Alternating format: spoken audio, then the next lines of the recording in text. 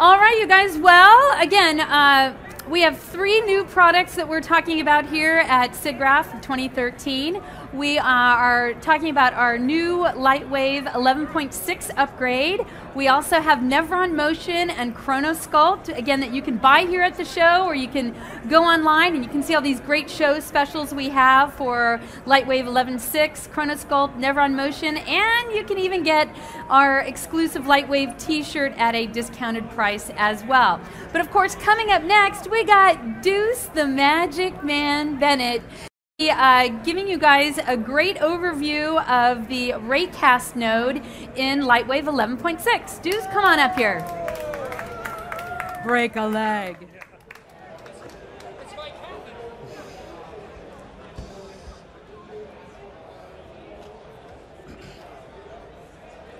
Okay, one of the new things in Lightwave 11.6 is our Raycast node. This is building upon our very flexible and very open node-based editing system that we have throughout Lightwave. We have it in our surfacing, we have it in our displacements, we have it in our motion. Lightwave is all about giving everyone, from single user through large studio, all the tools that you need in order to do a project from beginning to end, from concept to completion. So one of the things that usually drives animators kind of nuts is trying to get an object not to penetrate another object, especially if we're dealing with something like a car or fingers on a table, setting down a glass. So our Raycast node is actually going to give our objects the ability to sense the other objects around them. So very simply, I'm just going to throw a ground plane in here, and I'm going to plan ahead and give it some segments. Let's go ahead and go here. Create me a sphere. Now, this sphere, it's very easy for me to initially have this set on the ground. I know the ground was created at 0. My object was created at 0. There's no thought in there. But if it wasn't, I can easily get interpenetrations. That's because they're like ghosts. I can easily push one object through another one. That's where this Raycast node comes into play. So I'm just going to easily do a simple animation across here. And I want to show you the simple setup for this. It's under Motion Options, added as a modifier, and it's called Nodal Motion. That opens my node editor for my motion channels. So I'm wanting to control my motion of this object. Pull up my Raycast geometry. That's the Raycast node that we're talking about here. My item's position I want to use as the ray origin. So what that is that's where my ray is being fired from. I need to tell it to pay attention to where the ground plane is and use that intersection to control my position. And that's it. That's all there is to it. Now the sphere is on the ground. Okay, yeah, big deal, it's flat. But what if I decided to make this object, or make this ground plane deformed? Now all of a sudden it's reading that deformation right straight away. This doesn't also have to be still. It can be moving. I can have a displacement map. It can be an ocean. It can be bone deformation. I could make a boat. I could, you know. So this is just that simple. And as you can see, the node itself is extremely, well, it itself is simple. I'm simple. I like simple. Simple is easy to use. Simple is straightforward. All I'm doing is choosing where my ray is being fired from, what to pay attention to, and then what to do with it. So let's talk about how this can actually save us some time. There might be things that we wanted to do that would take a while to set up. And especially if we were setting this up by hand. And what that might be is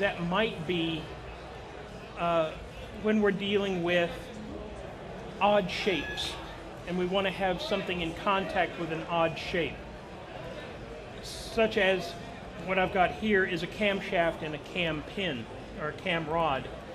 So I want this rod to pay attention to this camshaft. Again, motion.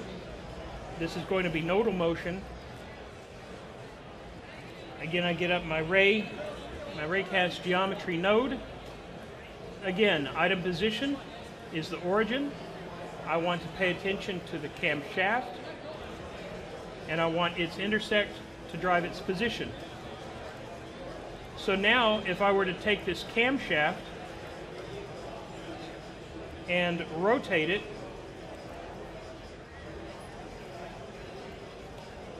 oh, well, I'm not on the cam. Not a problem. All I have to do is just move this to where a cam is, and now it's following that shape. So the ease that I had in setting up that one, all it is just copy and paste. So I take this rod, let's move it over. Let's put it on here, do a clone, pull this over to this one. You pick it up, and I'm going to illustrate why here in a second.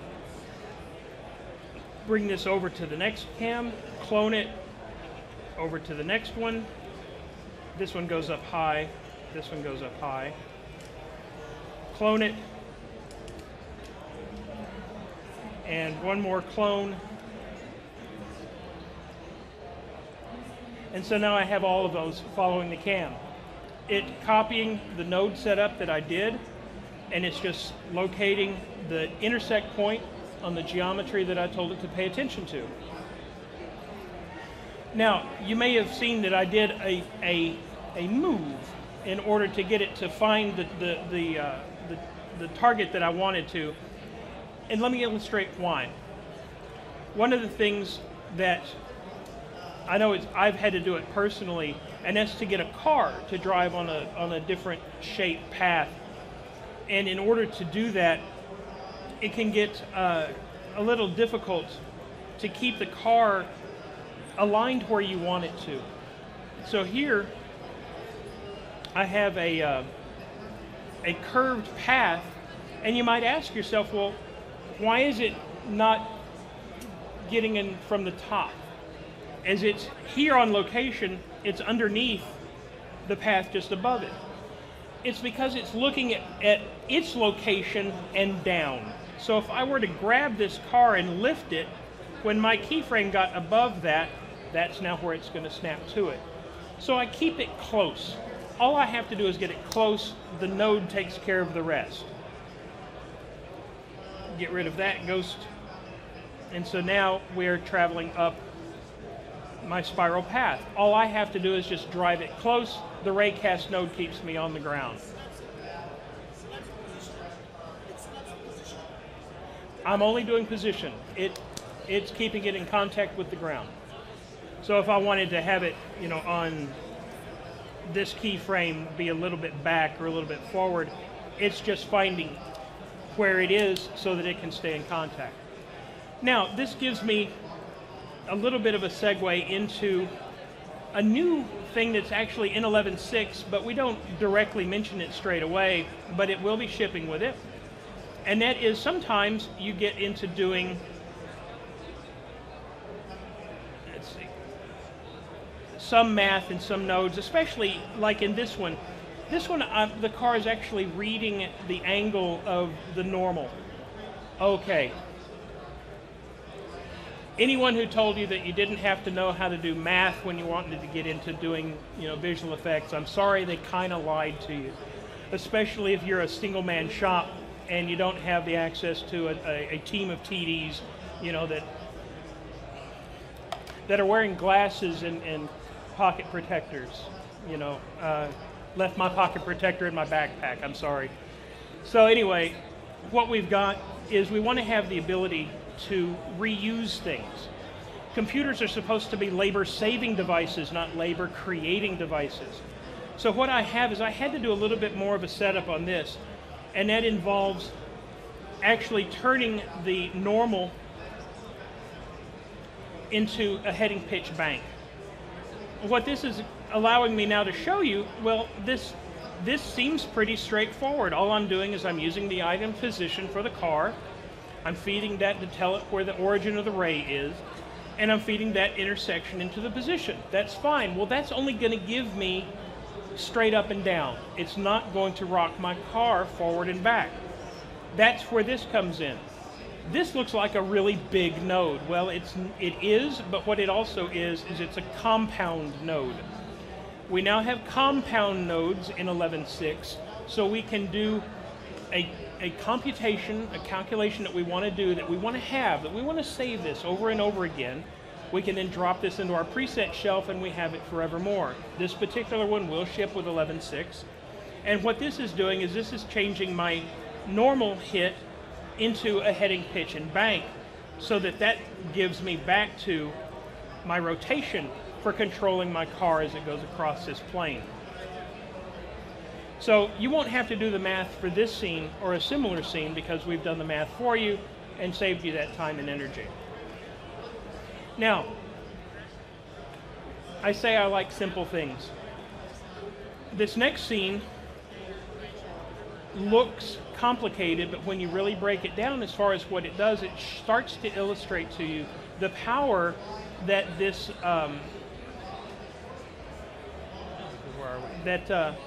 we can gain with this simple Raycast node. What we have here is something that, similar to Oblivion. A lot of people on some of the demo pods have made that comment. Now what we have here is we've got a droid that's spinning around and it's burning everything that it sees with a laser. And what we wanted to have is everywhere that laser hit on our surface, we wanted burn, we wanted smoke, we wanted particles to grow. This looks like it should be really difficult to do, but if we break it down, it's probably one of the simpler that we have. Inside of this droid, if I go here to bounding box, there's a light for the illumination and everything. There's also a null in there called gun. I know we all excel at naming conventions. So what we've got is this particular null here is the secret to everything. It's the secret to where the particles and all are being born. Again, it's being controlled with motion and our Raycast node. This is it. I'm using an item info node to read that gun. That gun is setting forward direction and world position. So long as it's pointing and in a world position, I know where my ray is being fired. That then in turn is driving the position is my origin, and my forward is my direction. Again, the intersection with my terrain drives my position. And in addition, that particular also has the particles and the hypervoxels being born from it.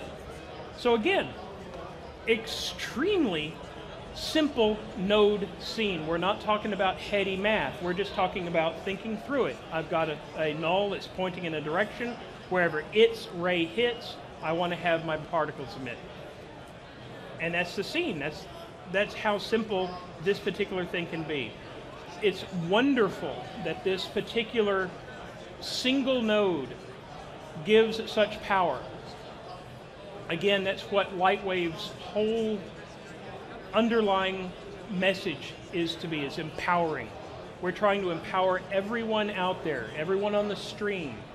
If you have a vision, you have a design, you have a story to tell, we can give you the tools that allow you to tell that story, and you don't have to invite over your stinky uncle who has the questionable bathing habits to do your math for you. You can do it here.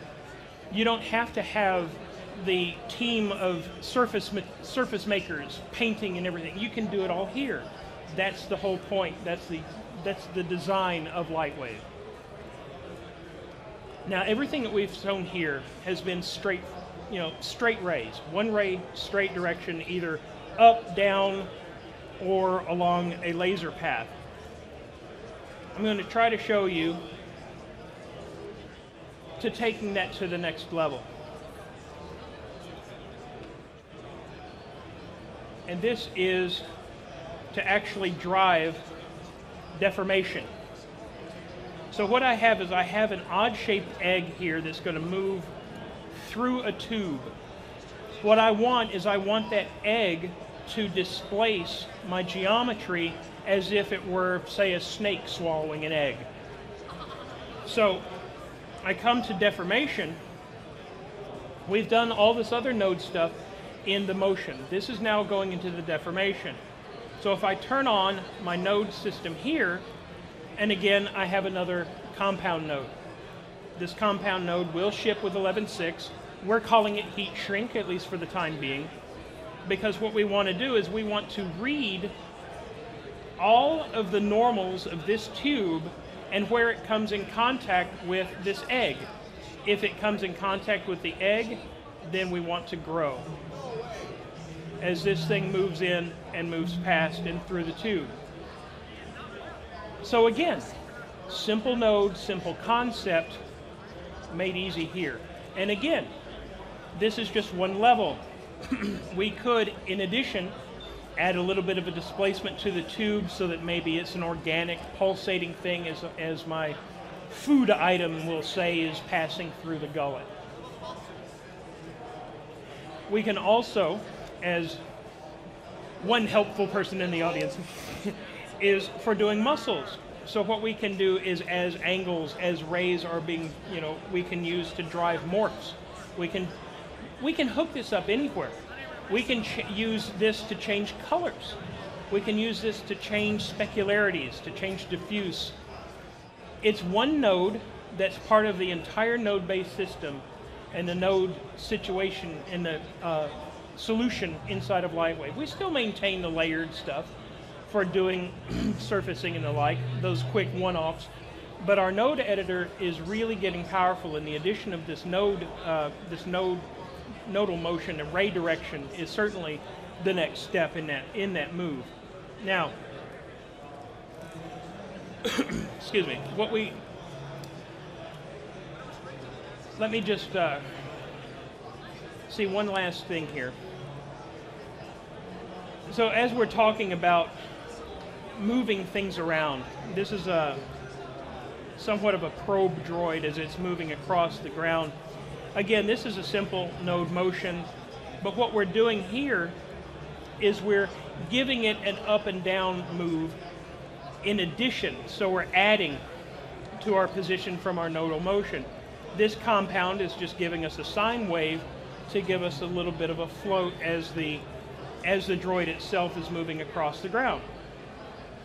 So it's not just use this and that's it. This is part of it. It can add to, it can subtract from. You can have it, in any aspect and in any part. But I do want to point out one thing that might not have been made clear. When I choose which geometry that we're targeting, it doesn't have to be just one thing. A lot of people have asked me around on the side, around on the pods, okay, this is great, but I see that everything is going to a terrain object or to a floor object. If we have multiple objects, if we have other things in the scene, I can tell the Raycast to pay attention to those as well. That is why this particular UI has an Add All button. If I wanted to have this particular probe droid, Raycast against the trees, so it flies up and over the trees, then it's very simply, I just add them to it and it takes it into account. We don't have to be limited to just anything on one layer. We can use multiple things. Now, I have a demo I'm going to try to show. I'm at least going to show it to you and illustrate what we're talking about,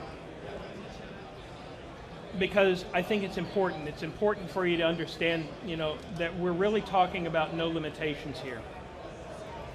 With our instancing in Lightwave, we can drive, many other things. I'm looking at across here, and I'm looking at the people that are watching this, and I'm hoping that there are enough people here that remember those little pin toys, where you could push your hand in. They were always out on a counter at the shopping mall. At the mall, you push your hand in. Of course, someone has to push their face into it, and stick their tongue out. That's what we're actually resimulating here using the Raycast node. We've generated an array of instanced pins. These are not real, they're using our instancing engine built into Lightwave. And they're being fired, again, down to either contact the 1 meter plane or this face that's being pushed up through this array of pins. We actually used a compound node to create the array of pins because we wanted each pin to be individual. The instancing generator in Lightwave can generate me this array very quickly, but it would all be one. I couldn't have individual control, and that's what this is allowing me to do. This is allowing me that independent control over pins to be able to do this displacement trick. This has inspired me. I want to do that X-Men, creating the Statue of Liberty and everything from that show. I believe I can do it now straight in Lightwave. So, let's, as we're getting a little bit short, let me recreate just a couple of things, and maybe this will help, a few people who had asked, maybe they can see this. So I'm going ahead and create a ground plane, and let's go ahead and create a cube, and another cube sunk, and another cube. And if I create that sphere again, so if I start from here and go through, so through there, through there, through there, so let's just make sure that our path intersects all of the cubes. So motion, nodal, Raycast. So my item position is my origin, and I want you to pay attention to all of the cube objects as well as the ground plane and the intersect its position. Let's see here.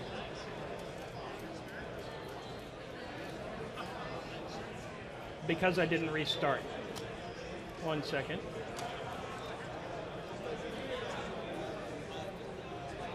Very quick to get back to there. Modeler, ground,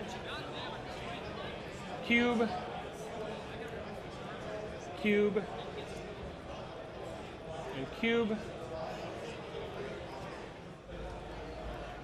So we know that these are independent. Sphere.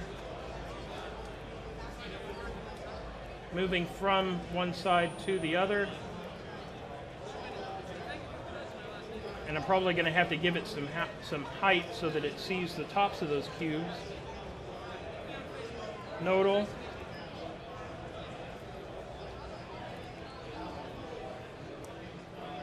Raycast. And tell it to listen to all of those objects. I already saw it snap. So there, to there, to there. So we don't have to have everything on one level. We don't have to have everything on one layer.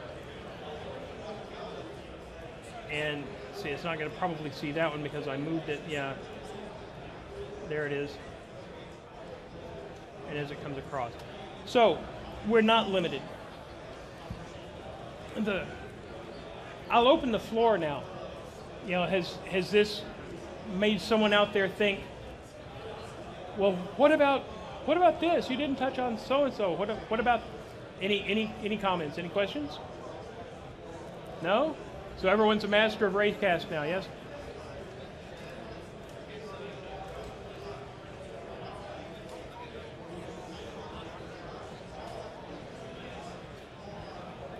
We always talk about making it easier for the animator, making it easier for the user of Lightwave. There's a number of users actually on our team. So when you see things that come up like this, you have to know in your heart that it's because we're users. We ourselves are users. We have fought some of these things, and we're in a unique position to listen to the unsung people who fight things day in and day out, and we know what it's like. We've been there. I have done quite a number of vehicle animations, and just trying to get the tires to stay on the top of the ground, not penetrate through the ground. I have forced myself to use so many flat terrains because I know it's easy. Now, you know, with the Raycast, I'll be able to give my stuff a little bit of that, you know, roughness, the little bit of an angle, the little bit of a realism, you know, adding that stuff back in. Because this is just a node that goes on top, it's part of it. You can drive just the wheels separate from the body of the car. So that can give you your suspension. You know, as the wheels are feeling the ground, your body is just floating along.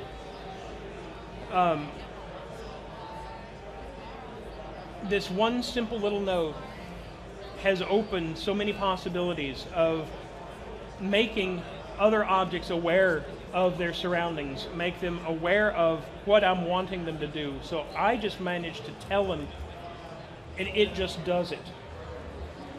It's a huge step forward and a huge time saver for some of those really complicated animations that would have been either impossible or I'd try to find some other way of faking it. Yes?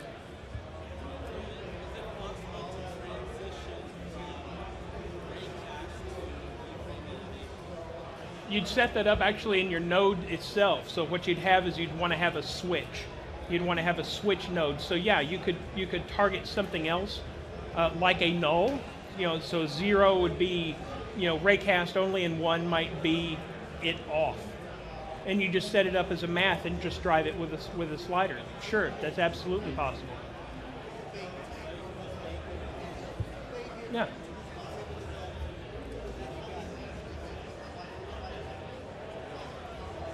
So I think, yeah. I guess that's my your cue to get back up. Magic Man, thank you again for the awesome demo on Raycast nodes. Deuce Bennett, ladies and gentlemen. All right, so